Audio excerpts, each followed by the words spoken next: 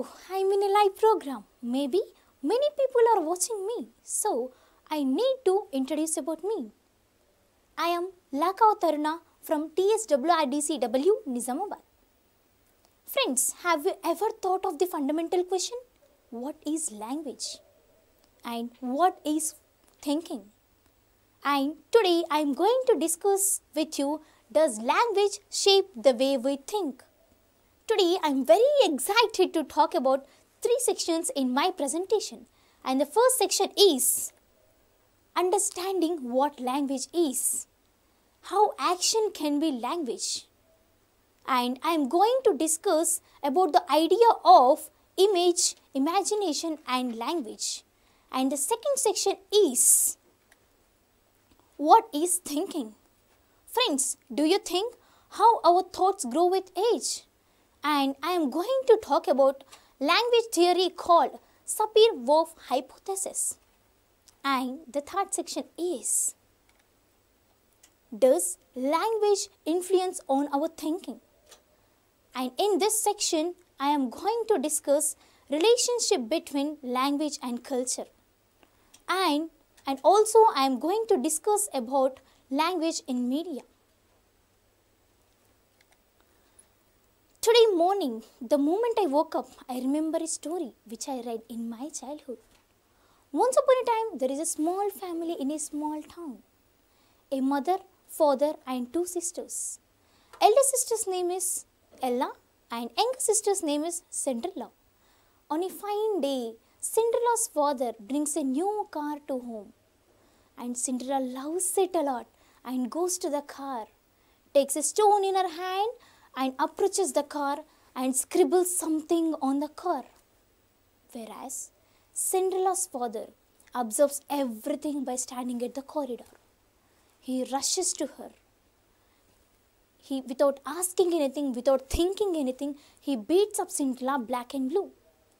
After punishing her, he comes to the car and observes that she wrote, "Love you, Dad." Then he realizes and goes to her and gives her a tight hug and says, "Love you too, Cinderella." In the story, the action of Cinderella is language because Cinderella expresses her feeling towards her father through action, and this has reached to his mind. Friends, we all know that the language of children is not adequate. In our story, Cinderella expresses her feeling towards her father through language and also through action. And here we can say that action can be a language. And friends, as a child, I always wondered why there are so many languages in our world. How are these languages are formed? We cannot think clearly without using language. Have you ever thought of the question, what is language? Friends, I say baby talk is also a language. Sometimes we do silly things with language. One of the silliest situation is when we find ourselves in front of a newborn baby. What do? We talk to it. We probably say, "Hello," or "What's your name?" Why do we do that? The baby certainly hasn't learned any language yet. And yet, we talk to it as if it does. So friends, I say baby talk is also a language.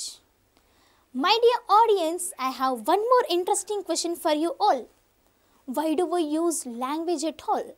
And why did the human race learn to speak, write and sign? What is the use of language? We might think the answer is very simple. To communicate with each other? No, but there is more to it than that. We use language to express our feelings, thoughts and ideas.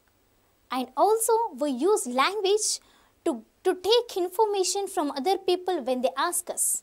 Sometimes we tell lies or sometimes we tell truth. But in all these cases, the basic aim is clear. We want the ideas in our head to get into someone else's head. For that to happen, we must speak them, we must write them or we must sign them. Friends, I can say that Language is a structured system of communication. It can be verbal or it can be visual. It can also be image or it can also be a sign. Friends, have you ever thought of the question, what is communication? Communication is nothing but sharing ideas, opinions and feelings to each other. Now you may get a doubt. What is the difference between language and communication? Language is nothing but which conveys meaning. Communication is expressing one's own ideas, feelings and thoughts. And this is what the difference between language and communication. Friends, just now I have said that language can be both verbal and visual. One day a child goes to his mother and asks her, "Mother, who is that old man sitting on the mountain?" The mother answers, "Don't call him an old man. He is Lord Buddha, who knows the answer for every question in this universe." "Really? Does he know the answer for all the questions?" asks the child. "Yes, my dear," replies the mother. One day, a child goes to the mountain where Buddha is meditating, takes a butterfly from the garden and cupping the butterfly gently in his hand, he approaches Buddha and asks her, "Is the thing in my hand alive or dead?" And the child thinks that if Buddha answers that the thing is alive, he will crush the butterfly gently in his hands and show the butterfly to Buddha and proving Buddha wrong.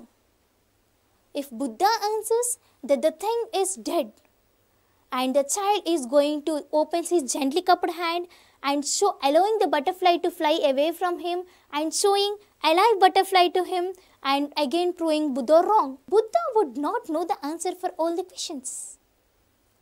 "Is the thing in my hand alive or dead?" asked the eager child.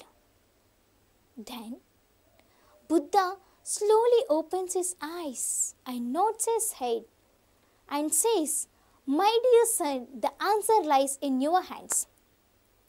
Friends, from this story, here we can observe that two kinds of languages are operating. One is that of the child to himself and the other is between the child and the mother. In the first case, the child thinks as he imagines. And whereas in the conversation between mother and the child expresses his feeling towards the Buddha through words and also through body language in a structured communication system. Whereas in the conversation between mother, child and Buddha is carried out through words and also through body language. But at this point, what I am more interested is the imagination and thinking of the child. What do you think he imagines? And how does he come up with the idea of a butterfly? Did he think in words or in images? Friends, I would like to draw your attention to the point language can be verbal and visual, or it can be image or sign. Friends, we know that language is so complex to define. Language has been defined in various ways. Friends, do you think is there any relationship between language and thinking? In the story, we have observed that child thinks to prove Buddha wrong. Is thinking is a language? Let's see how thinking and imagination can be formed as language. And now the question is, what is thinking? Now let us see the responses from my friends. And from my friends' responses, I concluded that thinking is a process of forming an idea about something. The child wants to prove Buddha wrong at any cost. And if Buddha answers that the thing is alive, the child thought to crush the butterfly, right? Do you think, does he think in images or in words? Our thoughts comes our images first. Our image comes our language first. And I feel I can say that language is what gives the thought and thinking is determined by the language. Friends, here I would like to illustrate an example for our language is shaped by our thoughts and imagination. Let us consider a child drawing drawing a kid of 5 years old. What do you think he draws? A mother, father and a child holding his hand and a beautiful house behind his background. What does this image suggest? The image suggests that they are living in a happy home.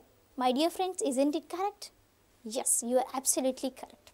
And the next thing is, if we ask the same child to draw the picture, to draw a paint, what do you think he or she is going to depict? Maybe more thoughtful than his child's artwork? Yes, from this we can say that our thinking power grows as our age grows. Friends, from the illustration we can say that the child thinks like a kid because she draws like a kid, and she draws like a teenager because she thinks like a teenager, and she draws like a woman because she now thinks like a woman. Our thoughts grows as your age grows. Friends, now let us discuss about the language theories. And the language theory is going to deal with TSWREIS hypothesis. Do you know what does this hypothesis says? Language revolves around the idea that language has power and can control how you see the world. According to TSWREIS hypothesis, I can say that linguistic relativism states the structure of language, how the listener or the speaker look at the worldview. This suggests that thoughts are determined by the language, but not in all these cases. Language cannot determine their structure in all these cases and how they look at the worldview. And this view is called linguistic relativism. Friends, now I would like to draw your attention from individual thinking to mass thinking. Friends, have you ever come across the question, what is culture? Culture is nothing but thoughts and beliefs of group of people. And for instance, I would like to give you an example. Women in India dress up traditionally while going to temple. And this idea was accepted by a group of people, and therefore this has become their culture. Friends, do you know there is a strong relationship between language and culture? Language not only influences the individual thinking, but also it affects the thinking of group of people through their common thoughts and their culture. Friends, now I would like to draw your attention in language in advertisements. I think you might wonder why this girl is talking about language in advertisements. Because language in advertisements is influencing on people's thinking and their behavior. Nowadays we come across many cosmetics ads, and therefore there are many taglines which encourages the customer to buy the products whether they are needed or not. Friends, in point of view, what is advertisement? Advertisement is the best way to communicate with the customers, right? It helps and informs the customers to buy the products. And also nowadays we come across many beauty ads. Friends, do you use beauty creams? I know that you use beauty creams. For example, a famous tagline called HD Glow. What is this suggesting you? What is it saying you? HD glow is nothing but high definition glow, right? Friends, do you really think by using this product we are going to have high definition glow to our skin? Why do we need fair skin? Why not dark complexion? If we think practically, our India is a tropical country. So, we all are bound to have dark complexion. And why do we fight for the fair skin? Why can't we adjust with the dark complexion? Because language in advertisement is making the people to think about their skin. Mainly they are influencing on women's thinking, and they are using fair skinned girl for beauty advertisements. Why only women are going to do beauty advertisements? Why not the men? Okay, now I will ask you a question. Is really a girl in India would like to have fair skin? Why did these advertisements are encouraging and attracting the people? Because through language through words and through images they are attracting the people. And therefore, I have one more tagline called, "You are more beautiful than you look." Sapir-Whorf hypothesis says, Sapir-Whorf hypothesis book, A Ways of Seeing, says that women should look as men wants to. Why women should look? Why women should have softer, smoother and glowing skin? Why did the tagline is like this? You are more beautiful than you think. Friends, do you think that you are beautiful? Do you think I am beautiful? Okay, it's fine. Whereas Sapir-Whorf hypothesis says that women should look as men wants to. In 1964 only, they have decided that women should have softer, smoother and glowing skin. Why not the men? Why only women are forced to have softer, smoother and glowing skin? Why did the men wants to look? Girl should be thin and girls should have a long hair, and why girls should have fair skin? Why did they think like that? Because advertisements are influencing on men's thinking too.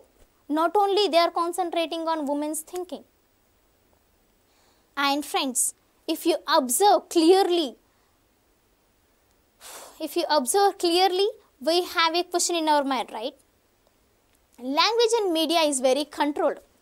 They are only showing women for cosmetic beauty ads. Why not the men?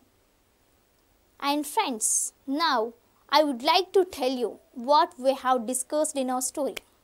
In our presentation, we have discussed language can be words, actions and images. And in the second, we have discussed that circumstances determines our thoughts and thinking. And lastly, we have discussed that language of the media controls mass thinking. Friends, I would like to tell you a beautiful story which I like the most. There are two parrots which grows in, the first one grows in hunter's house and the second one grows in a good environment and in a peaceful environment. Friends, what do you think? The parrot which grows in hunter's house. Can I have an answer please? Yes, you are absolutely correct. The parrot which grows in hunter's house learns vulgar language, learns bad language, because the thinking of hunter is influenced on parrot. Whereas the second one grows in a beautiful environment and learns a good language, respects everyone and receives everyone in a honorable manner. Friends, now you got my point, right? What I am going to say you? Yes, you are absolutely correct. Language is shaping our thoughts. Language is shaping our thinking. Whereas language is what gives the thought. Friends, now I would like to thank my friends and as well as to my lecturers and my heartfelt thanks to my secretary sir.